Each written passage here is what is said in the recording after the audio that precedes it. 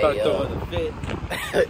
So since they don't deliver pizza to this side of town, because I guess it's bad. Bad people live over here. We gotta walk to the motherfucking gas station because I got a flat tire. Man. So, I mean, the whole day today's been shitty, but guess what? We're surviving. Here, we're surviving. We're fucking soldiers. Hey, this is one of the reasons why it's so irritable.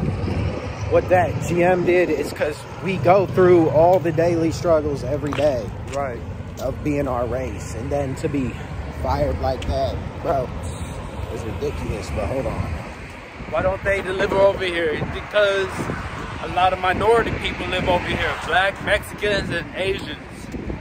And like, if you broke, I guess you're not allowed to have pizza. So, you know, when I was a kid, the ice cream person wouldn't. Oh they had speed through the neighborhood. They wouldn't want to stop to give us ice cream because thanks. They well, one time all the kids, they like robbed the ice cream truck. Like a bunch of the badass kids from the neighborhood robbed the ice cream truck, and it just shook them, and they never wanted to come back. You know what I'm saying? So I'm assuming that's the same with the pizza. Yeah, is people have robbed pizza delivery guys and killed them or whatever, you know. And then they get the generalization thing going, and now we can't get pizza, so we're walking through the hood. You know what I'm saying? But I guess we also gotta change. We gotta change the hood. We gotta change our mentality. Yeah. So we can have more things. So we have nice things, shit.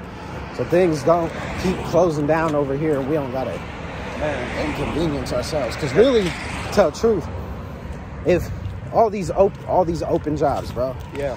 This would be the moment for our people to get in them positions and work.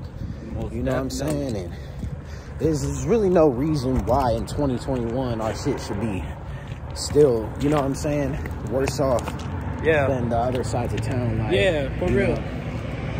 It's 2021. There is no reason why we should not be able to get pizza delivered to us because of the environment that we're in. Exactly. Look at all this urban prairie and shit where the motherfucking houses used to be, then got boarded up and they knocked them down. Man, so it's already been 3 minutes. That's true. We're almost there. Are we? Yeah, just across that other light, there's another gas station over there. So it's like a nice little 8-minute walk. All these trees growing over on the side. Oh, we forgot. Dude, I know exactly what we forgot to do. What? Oh, man, hold on. Or wait, let me show them a little bit more scenery before we get to do. Yeah, before we got here, I'll tell you in a second what we forgot. It's so obvious once you think about it. You know what I'm saying? Yeah. You know, since we're vlogging, people might want to see what's going on out here with this stuff. This is our city. It's our responsibility to keep it looking good. Hey, we got this. Watch. Once we kick this publishing company off, we're gonna dump all the money into repairing all the urban infrastructure. We're gonna figure it out. Oh, this might be farther than I thought. It's not that light. It's the next light. Yeah, look. We'll hit y'all up in a second, man. We're gonna come with some more material.